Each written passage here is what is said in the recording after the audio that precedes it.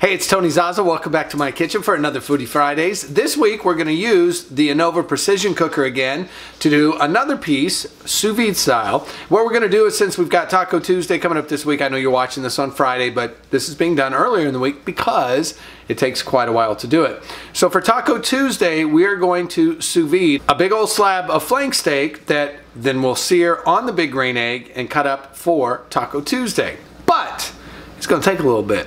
So, I'll show you the slab, I'll show you how we're going to do this. It's going to cook for about 24 hours, but I can assure you, you've never had carne asada this good before. If you're ready, let's get started. Alright, so we've got it up to 129 degrees, which is where we want it. We're going to cook this for 24 hours at 129 degrees. Again, this is vacuum sealed, so it's safe. Don't let it scare you. And then this just goes into the water, and you want it to be submerged all the way down. And then we're going to clip it in 2 spots.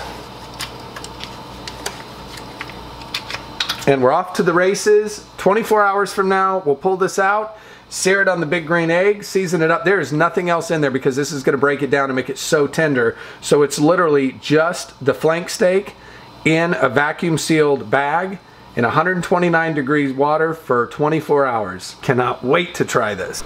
Okay, so it's been 24 hours. We're gonna take a look at the flank steak. A couple things to be mindful of before we take the next step. You wanna fire up the big green egg. You wanna get it up to a pretty high heat. We're gonna put a cast iron skillet on there, and then the flank steak is gonna be gently seared on both sides for about 30 seconds in butter. The key here is, once we remove this steak from the vacuum sealed baggie in the water, we don't want the steak to be wet when it hits the skillet. It's gotta be completely dry. Into the butter skillet, 30 seconds on each side, and that is it. And this thing should be perfect and beautiful and delicious. So if you're ready, let's go ahead and take this out. We'll cut into the bag, remove the steak, make sure it's damp, and then throw it in the skillet with the butter, and we'll be eating here in just a few. So that's what it looks like. It's been at 129 degrees consistently for 24 hours. Just gonna remove this.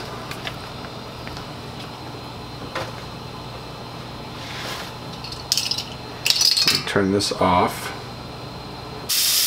Alright, so I've got it on here now. Patting it dry.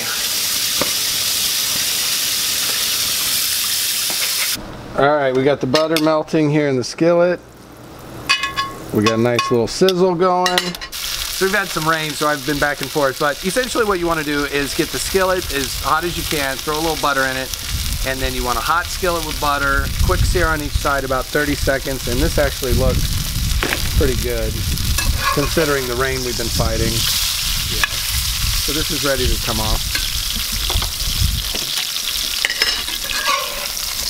Inside we go.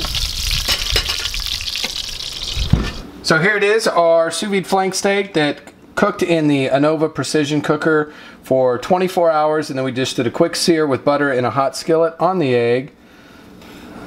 And the result is the most tender flank steak. If you've had flank steak before, you know it can be kind of chewy. This is, I mean, it's literally cutting like butter. It's beautiful. Look at that. That's something gorgeous. And you can season it now that it's out, whatever you want. You could do some fajitas. You can, a little wasi steak seasoning on it. So there you have it. We've got flank steak that we cooked in the Anova precision cooker, sous vide style, for 24 hours. Quick butter sear in a cast iron skillet on the big green egg. Deliciousness. I haven't even tried it, at least on camera. So if you're ready, I got me a little piece cut here.